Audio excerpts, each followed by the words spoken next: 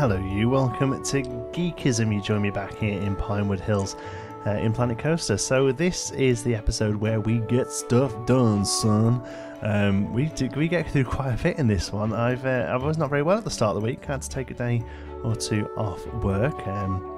My pay packet's going to be a little bit light this month, but it does mean I got to play Planet Coaster quite a bit, so, you know, every cloud and all that. First thing we're doing is, most of the work we're doing today is going to be around the wooden coaster, so the wood that Mike, Elixir, N7, whatever you want to call him, very kindly built for us in the last episode. So we're starting off with a pretty large Midway area using these awesome Midway buildings that are on the Steam Workshop.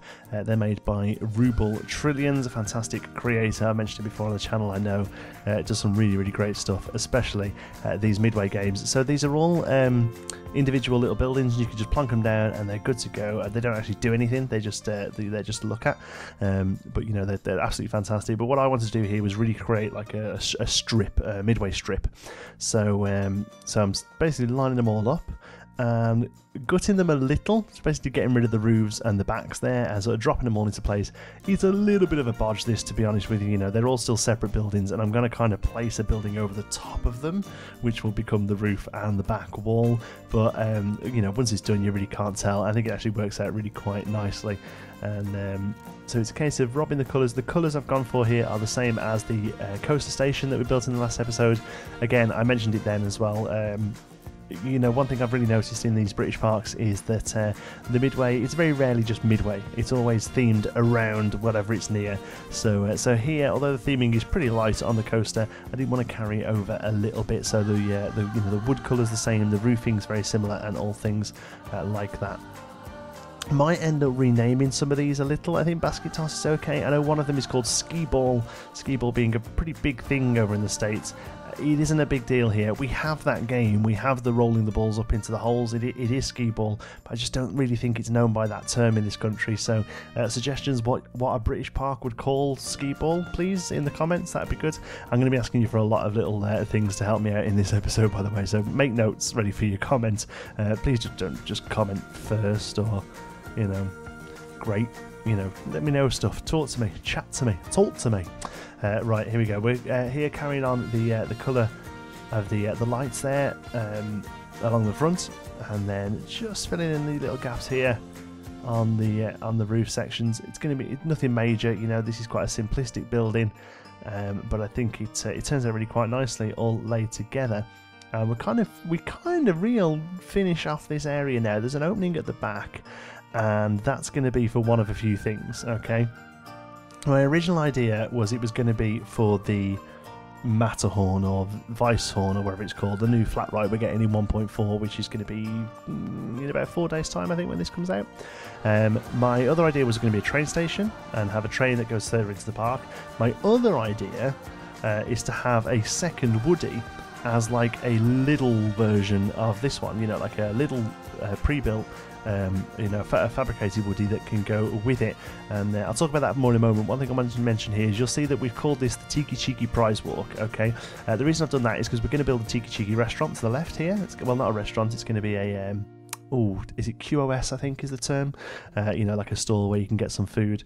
One thing that parks seem to do quite a bit in this country, and also just like councils and stuff do it quite a lot as well. So that they allow a company to come in and they say, you're welcome to come and sell your goods here, but in return you've got to give us a little bit of something.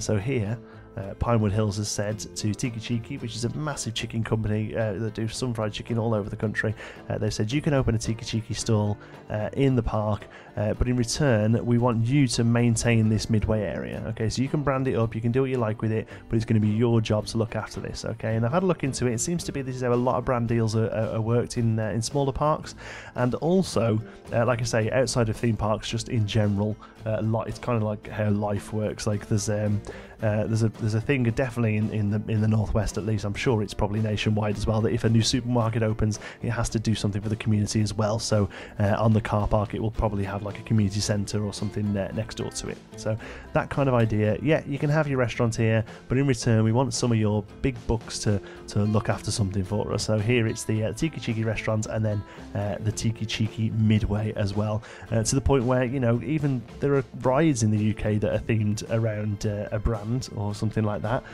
For instance, like Blackpool, there used to be the Pepsi Max. It's just the big one now. The brand ran out, the deal ran out, but it was the Pepsi Max when it first opened. The Tango Ice Blast, or was originally the PlayStation. You know, brand deals are quite a big thing for smaller parks because it's an easy influx of cash. So it's probably something you'll see quite a bit in this park. It's something we'll probably carry on a few places. So here we go. We're filling in a little bit of backlot here. We don't do more. I'm doing most of the backlot off camera, to be honest with you, because it's not the most interesting thing to see. The same sort of thing over and over again, swabs of concrete and a few bins and a door.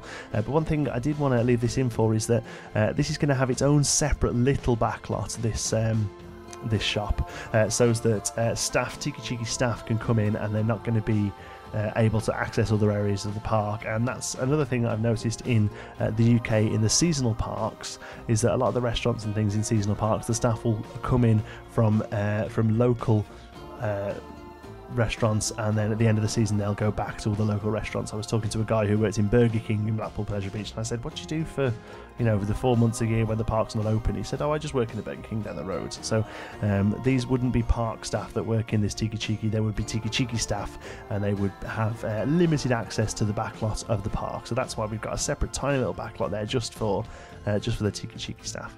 You'll notice I was using the barrel planter little tip there for making guests not walk through. We are getting official ways of doing that in 1.4. Just watch the live stream, and we're getting like a barrier and a curb and things like that we can place in. They work exactly the same as bar planters. They're basically objects that have collision, but it's nice that they've acknowledged that and added them in. Talking of 1.4, they've kind of opened up the scenarios. This literally, I've just watched the stream and then come to record this. So they've showed us the scenario editor. It is massive. It is really huge. Like, really shocking the amount of detail you're allowed to go into with these things. You know, you can add multiple entry points that people can walk in from. You can select how often a ride's going to break down. There's so much little bits of stuff. It's really quite impressive, actually. It gives me very high hopes of customization in the future of the game. Are scenarios something we're going to be doing much with on the channel? I really don't know. I'd like to hear your thoughts on it. There's a few ways I can go about it. I can maybe have a look at making a few of my own scenarios that you guys can have a play, or maybe you could send scenarios to me that I can have a play with as well. It's been a while since we've done any proper Let's Play content for Planet Coaster, but you know, I don't want to just make cheap content necessarily. So, you know, let me know what you'd like to see. I really would like to see whether scenarios are something you'd be interested in seeing on the channel to some extent, alongside this sort of highly detailed, how did Mike call it, model train set style building. I realised that I spelt sources wrong there, by the way. I think I don't fix it on the video here, but I do fix it later on. Don't worry about that. So we're adding a fence in here now to kind of cap off this area. We do a little bit of greenery behind it as well. We had a few more pines on our slight hill, so you can all stop moaning about Pinewood Hills not having pines or hills. One thing I wanted to do here is, rather than just having a plain fence, I wanted to decorate it a little bit. So this area, you know, it's completely funded by Tiki Cheeky. They're the guys who look after it. They're the ones who are going to keep this area clean and painted and all that. It's all part of their licensing deal. So they would do something a little bit to kind of tie this area in. And I thought Tiki Cheeky, you know, it's a little bit sort of Mexican, or maybe like Puerto Rican or something like that, and or maybe even Portuguese or something. I'm not too sure where it's really sort of themed around. I guess it's more sort of Aztec-y with their logos, but it very much reminds me of something like Nando's in the UK, which is a Portuguese company that make chicken. So I thought we'll add some bit of colour on the fence there, a bit of sort of bright oranges and reds and things like that, and again, just sort of make it look a little bit different, so as that you can kind of tell that this is owned by an outside company, that they're looking after it and maybe spending a bit more money on it than some of the other fencing in the park. So working on this main strip now, then down by the Midway with a few of these lighter trees. Might replace these with some of the autumnal ones when we get them. I wanted some of the smaller trees and something that looks a little bit more forced, you know, something that looks a little bit more planted. In the bigger green areas, we've got lots of oaks, we've got lots of pines. Obviously, you know, the name's Pinewood, so we've got lots of pines, spruces, things like that.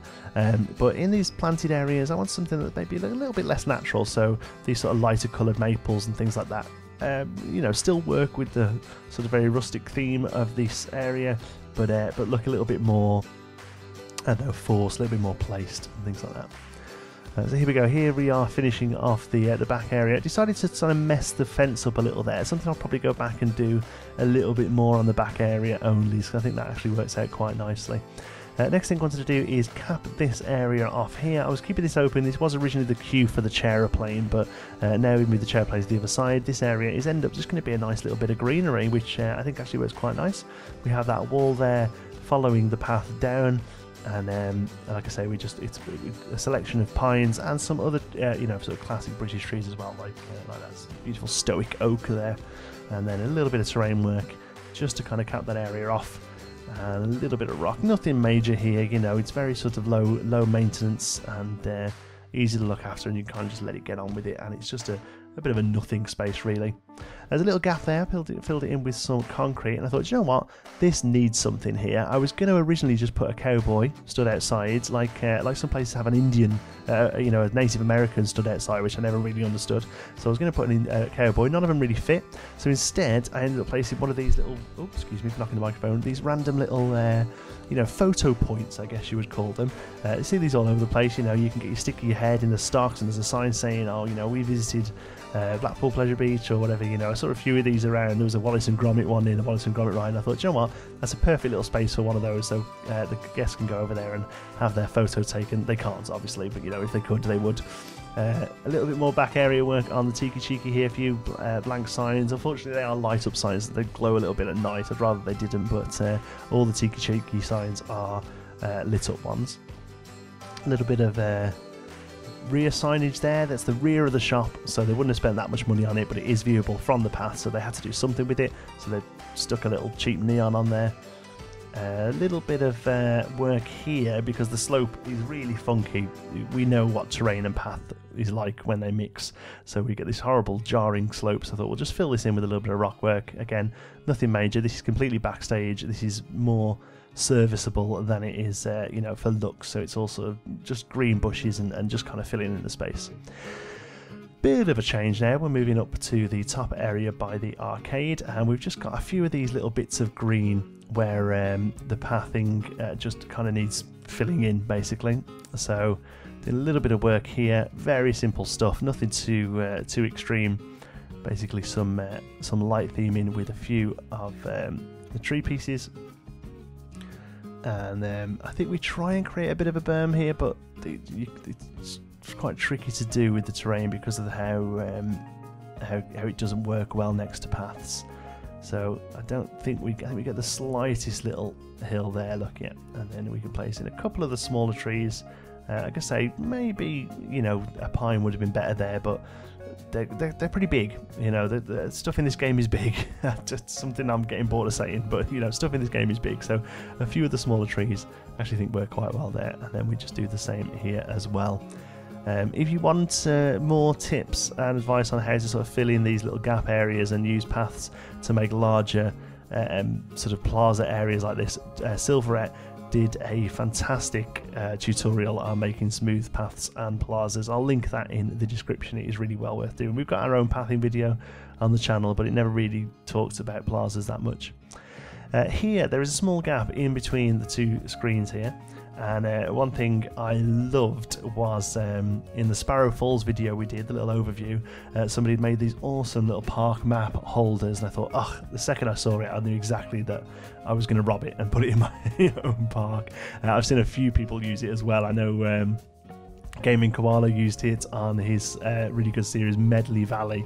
great series. Check that out. I'll put a link in the description as well. And he basically said, yeah, I saw it in Sparrow Falls, and I was like, yeah, robbing that. So it fits really nicely in this little area here, both physically and also, you know, thematically as well. This is exactly the sort of place you would find them. The one in Sparrow Falls, all the leaflets are all different colours. I haven't gone for that. I've gone for 2 different colours. The idea being one is a map and one would be show times, maybe something like that. To have them all different colours would mean that they're all different leaflets, and they wouldn't be. They would be the same leaflet over and over again. So I've gone for 2 colours just to keep it a little bit more interesting. But yeah, really, they should be. They should all be one colour or 1 or 2 colours like we've done here. But yeah, really great little piece of theming. It's one of my favourite things about the Planet Coaster community is that we can, you know, see all these little ideas of people and say, oh, that's really good. I'm robbing that, basically, you know, as long as you credit as best you can. Like I said, I don't know specifically which member of the Sparrow Falls community builds did that, but you know, that's where I got it from. Here, I think I'm just looking around, admiring my handiwork, and then here I'm trying to fill that green bit in. I still can't figure out what I'm going to do with it. Yeah, we'll keep thinking about it. Here, a little bit of detail on the roof, and I don't know what I'm doing here. I can't even remember. Nope, no idea what I was doing there. Never mind. Moving over a little bit of detail here on this mulch area, and then I think we start working on the other side of this path. Yes, we do. But first of all, we place our RC boats that we built in a live stream a couple of weeks ago. That goes in. We also are going to place in the basketball hoop as well that we did just the other day, actually. Well, a few days ago by the time this comes out.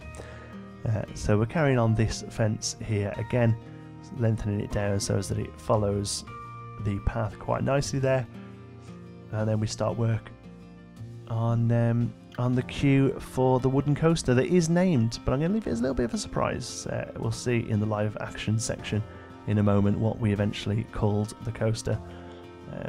Here there's a very slight slope, so we have to bring those down just a little until it sort of levels off, which is about there, I think. Yeah, and then we carry it on down. Oh no, there it is. There we go. And then it levels off there. Good stuff. It actually levels off a little earlier than that, but I think the fence was a little bit squiff, but I quite like how it's turned out, so I'm going to leave it as it is. Now, I wanted to talk to you a little bit about the history in the park and how we can kind of replicate the idea of there being history in this park. And it's one thing I do with the wooden coaster. It is named. The naming suggestion came from somebody on the Discord server. I can't remember who it was, I do apologise, but they sent me a private message with a couple of ideas, and one of them really stuck out to me as sounding perfect for a wooden coaster of the era.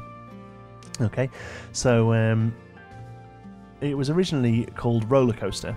Okay, when they first opened it back in 1949, it was called RollerCoaster, and then it was rebranded maybe 20 or so years later. I'll show you the full story later on once we put in our billboard here that we're placing in our Pinewood through the years. So yeah, the idea here is that it's going to be rebranded about 20 odd years later, and also it's going to have a huge extension to the queuing system. So the original queuing system, they originally wouldn't have been a queuing system. This would have been, like Mike mentioned in the last episode, this would have been a pay-per ride park originally. You'd be able to wander in. There wouldn't be that many people. A lot of people wouldn't have ridden this because it would have been quite scary and new at the time. So you would have been able just to walk up these steps here and pretty much walk onto the ride. Basically, there would have maybe been a staff member there to sort of feed people in and out, and you would have walked through a nice little garden that we end up doing, a sort of Victorian style flower garden that you would walk through and ride the ride. Basically, this would have been the original setup. Obviously, as the park grew and got bigger, then this wouldn't have been an option anymore, so it's been closed off. It's still open to the public for them to actually walk around the garden, but the actual stairs themselves now are closed off, and they're there purely for aesthetic reasons. And then this huge, garish, horrible cattle pen queue has been added to the other side there, purely form, a function over a looks, and it literally does the job of letting people queue up. I don't think the cattle pen queue that we do is quite finished, although I'm really struggling what to do over the top of it. Again, something else I mentioned in the last video. From what I can tell, there aren't that many covered queues in the UK. Most of them just kind of deal with it, or have some tree lining to help with the rain. You know, most rides in the States, their queues are covered, mostly due to the sun though. It's not a rain thing, it's getting people out of the sun.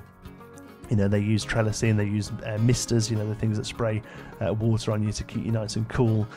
That is not an issue, it's not a concern in the UK, so it just doesn't seem to be a thing. I went through some footage that I took from both Blackpool and Alton Towers that I went to both recently, and they just don't, unless the queue is indoors, actually sort of like an indoors queue, they just don't seem to have covered queuing. So I've done it open, but it looks a little unfinished, so suggestions on a postcard please how we can do it, but you'll see in a moment. First of all, we've got to do this Victorian garden. So this is going to be a garden area, flower garden, that is going to be still relatively well maintained. This is going to be looked after. This is going to be maybe even like a UNESCO heritage site or something like that. A lot of time and effort is going to be spent on this. Pinewood would employ gardeners to take care of this kind of thing, the sort of original gardens and original space in the park. Alton Towers obviously has its beautiful stately gardens, and they have about a dozen gardeners on the payroll whose job is just to maintain the flowers. Here I was considering whether or not I could reuse the queue bit, and I was like, the hedge there from the other side, and in the end I just thought, no, I'll just copy it over. It may not be exact, I just don't think it is, but I think overall it actually lines up pretty well, and I don't think you'd notice. Sorry for yawning, it's quite late here, it's just gone midnight when I'm recording this. Like I say, I had a few days off work and it's kind of thrown my schedule, so I'm a little bit all over the place. Okay, here we go. A little bit of topiary. Again, like I said, I wanted this to be a really well kept area, not too over the top though. I did think about using that topiary arch for a moment, but in the end I decided against it because it's just a little bit too much. Here we're just changing up the queue a little, the exit a little. Need a few benches because people really seem to need a bench when they get off this ride. It's not that bad, the nose is only about 2 I think, but yeah, people need to have little sits, so I'll put a few of them there. Here we're working on the Victorian garden. I did a lot of research. I say a lot of research. I looked at about 6 pictures on Google. A lot of research regarding Victorian gardens and how they're sort of put together. A lot of bushes, a lot of flower bushes, and a lot of groups of colour and lines of colour and things like that, and also a lot of very sort of fragrant plants as well, a lot of heather, a lot of thyme and things like that as well, so a lot of herbs in there. So we have these huge sort of what are meant to look like heather bushes here, but again sort of big swathes of colour, keeping it nice and full with it slightly petering out there as it gets towards the building itself. But overall I think it actually works out pretty nicely. A little bit of terrain work there with the terrain paints, and I think it all looks pretty good now. As a big juxtaposition, and that's something I really had in my mind all the way through this, was this huge juxtaposition, this huge difference between the beautiful sort of floral gardens and the wooden train station style structure to this later added on, maybe in the sort of 60s or the 70s, this huge swathe of concrete and metal and greyness and form and function and utility, as opposed to the sort of more aesthetic approach of the original design. And that's something I really wanted to get across, was this kind of this difference. There we go. There's a little cut there. Sorry, there was a big gap in the video.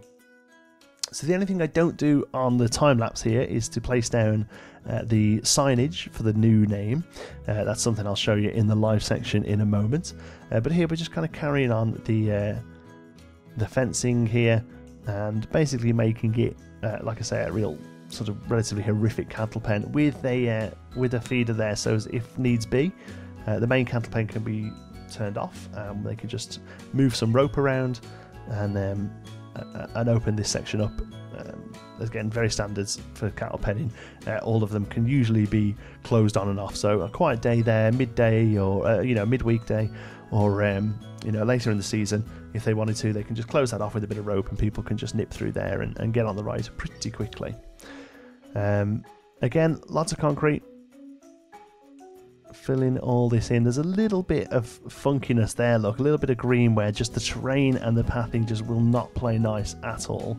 So I actually end up going back and taking some of those window pieces that I'm using here to carry the concrete on, and basically just covering them up, and you can notice them, but the idea is it looks like it's been replaced with a little bit of concrete. There was a bit of damage there and it's been filled in or something like that. It doesn't, in the grand scheme of things, doesn't look too bad at all. This actually looks quite nice, this sort of large concrete area. When I say it looks nice, it looks awful, but it's meant to look awful, Probably end up going back here and placing a few barrels or something, or a little bit of not theming, the idea of the actual equipment needed for the coaster, so some barrels or tyres or something. I don't know what we've got that might work there, but yeah, there we go. Right, zooming out and placing in a little bit of foliage. Again, lots of pines, lots of spruce, and other sort of British plants. And then we have, we're kind of just going to be working and doing little bits of this as we go, just as we spot an area that I feel like could be done, and I'll just sort of fill it in here. So we place a little bit of a burn there and some terrain paints, and a little bit of sort of dead bushing and stuff around the bottom of the coaster that would be tricky to get to. You wouldn't be able to get your mower or your strimmer up to there, so there we go. And then finally we add some lighting. Again, I've said it before, lighting, music, two very cheap ways of theming an area or just sort of like improving the quality of an area. So we had quite a bit of lighting here that both lights up the trees and then the actual coaster itself. And the last thing we're going to do on the time lapse is a small building at the exit of the coaster, which is going to be our on-ride photo building. So we're going to make it a little bit serviceable. There's going to be just a memento there, so guests will actually wander over to here, but obviously everything else we build now is going to be purely for show. It's something I've seen a few people do now, really great idea, and also it meant I got to have a little play in Photoshop as well, which is again something I'm going to be showing you in the live section in just a moment. But we build an on-ride photo booth. It's something I'd love to see in the game. I think I say that's something I'd love to see in the game. Most likely if they did it in the game it would be a box like the Just a Memento there, and I actually had a lot of fun creating this myself, so I don't know, maybe I wouldn't like to see it in the game, or maybe I'd like to see just counters in the game, just a counter with a guy behind it that you can just place there. Although one thing I did notice in 1.4 in the scenario editor, they got well, actually they were showing some of the new staff features. You can hire staff and they just wander around and fill in shops. Now, if you can hire those staff and set them to work rotors, or rosters, whatever they call them, like you can do the security guards and the cleaners, you can basically get a staff member and make them stand somewhere. So instantly, you're going to be able to have staff members on all the Midway. On this kind of thing, you're going to be able to have a staff member standing with a character, for security.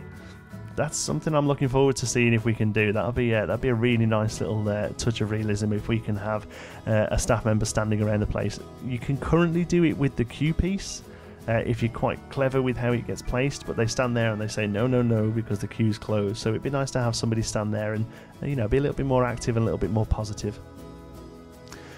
So here's the building then again, lots of wood.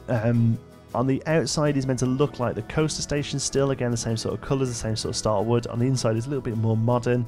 This obviously would have been a much later addition to the ride. This wouldn't have happened in the original 1940s build. So the look they're going for here is copacetic. It's meant to be, they've gone back and tried to make it look like the original coaster, but slight modern sensibilities in there has just been put a little bit off. So like I said, this is for ride photos, but they'd also have a few souvenirs, but we're not going to do a full interior, so they just have a little few bits there they can wheel in and out, and we put on ride photos there. That's going to change the name of the coaster, which you'll see in just a moment. Just a memento sign there, and I think that's pretty much us done, to be honest. We'll cut now to a live section, and we'll have a look what it looks like. Right, here we are in the park in TheGamingKoala. We haven't done this for a little while. Thought we'd have a little look around the new stuff this way. So there's our park map signs. This bit of green, what do I do with it? Please help. And then we move on to, here we go, here's our couple of little bits of greenery that we've added to kind of break up this larger plaza area. And then over here we have our first sort of photo booth. We'll do a few of these around the place, I think. That's pretty smart. Although this here needs needs something to fall onto, so it needs a base. So let's just do that. There we go. So there we go. You'll see now the coaster is called Thunderer, or the Thunderer. There is a reason behind the name. So it was suggested by somebody, like I say, in the Discord chat. So I've done a little post about it here. The Thunderer, it was 1949. The Thunderer is a wooden roller coaster that opened with the park in 1949. It was originally known simply as Roller Coaster until it was renamed in honour of the HMS Thunderer's 50th anniversary in 1961. Whilst parts of the track have been replaced at various points in history, the main structure is still original and is one of the oldest roller coasters of its type in the UK. Dare you ride the Thunderer? And here we've got some original plans for some of the ride's elements, with the crossover shown on the left was not used, 1944, and then the original ride entrance now no longer used due to increased numbers of people entering the park daily. So here all I did was delete the fence that we put in, build the walls up a little, and then grab a few groups of guests and drop them there, because obviously they have no reason to walk there, so grab them and drop them in there for the screenshot. But I think that turned out quite nicely. So yeah, the HMS Thunderer was an actual warship. It was used in the First World War, and 1961 would have been its 50th anniversary. I just thought that was a nice little bit of history, a little bit of a reason for the name. So so there you go. So we've come down here now. Then this area is pretty much capped off. We've got a nice bit of greenery there. Obviously there will be a fence around the back of this here eventually, where the back lot is. And we come down here into Tiki Chiki. This area here will of course be filled with picnic tables as soon as we get them next week. I'll be coming in here with corrected sauces, and there's actually a water shop as well. It's Tiki Chiki chicken, but also you can get bottled water. So we've now got a drinks place in the place. Got some ketchup and mustard there, and a recycling bin. And then as we come round here, we've got these awesome, like I say, awesome midways here by RubleTrillions, which has now become the Tiki Chiki Prize Walk. All those here, and then this one was one we made together on a live stream the other day. Shoot the hoops, a basketball hoop there, and we made this in live. The teddy bears come from Ruble. You'll see them all over his here. The minions we made ourselves. I can't say I'm a massive fan of minions, but you do find these things everywhere, to be honest, on these kind of things. So that's that. Again, lots to do around this area still. We're going to have a toilet down here. That's going to be a larger gate that's going to open into the backstage area. And then here we've got this bit that we were working on. I'm going to come out of TheGamingKoala actually, so we can have a bit of a better look at it. Very aware that we're cracking on with time now. I don't really want to go too long with this video. So here we'll have a look at it from this angle. So here is our Thunderer sign. My thinking behind this was that it was originally a water feature that's now since been filled in and put a few plants in it, because again that's a thing that often happens. And here's our cattle pen queue with the juxtaposition of having this beautiful garden next to it that would have been the original queue. And obviously we have the Thunderer sign there, but and the station will originally have had a roller coaster, and that is Roman numerals there for 1949. These are Fogg's fonts. Again, I'll pop a link in the description to those. Really awesome stuff. They are nice and rustic, and I've made them purposefully a little bit sort of bobbly and rickety and stuff like that, and I think they've turned out really quite nicely. And then finally the photos now. I went and did a little bit of work in Photoshop, so we now have Thunderer photos available. Thunderer, the original bone rattling experience with Pinewood Hills. There we go. So we have some shots actually on the coaster, and then there's also a couple of shots where there's nobody on it. It's something I see happen quite a bit, where the camera's just sort of shot off, which I thought was quite a nice touch. There we go. So you've got those there, and then if you want to buy them, you can get them there. Large prints £6, or keyring prints 2-pack for £4, or best value you can get a large print and 2 keyrings for £8. And there's the till and the little guy hanging out. So like I say, if we can change him for an actual staff member in 1.4, that would be very, very neat. I like the idea of that, definitely. A little bit of work here, slightly different fencing pattern here around the back, ride photos. And also I added a transfer track. God knows how it would work. I don't think it could work actually, but I really want a transfer track, so that go underneath the station, which is very, very classic for these sort of older woodies. It happens quite a bit, but I don't think it would actually work. But I don't really want to change the coaster loads just for that. The only other thing we did with the coaster off camera was to start a little bit of foliage and rock work around the back here, so it's getting there. You know, we've still got work to do, but you know, you can see it's starting to take shape now. It's starting to fill out and wrap around the trees here and be a little bit more like the woods that the name of the park suggests. So thank you so much for watching. I'm going to leave you with a couple of glamour shots, and yeah, if you've enjoyed it, you know what to do. Give us a like and all that sort of stuff. Thanks very much for watching. I'll see you in the next one.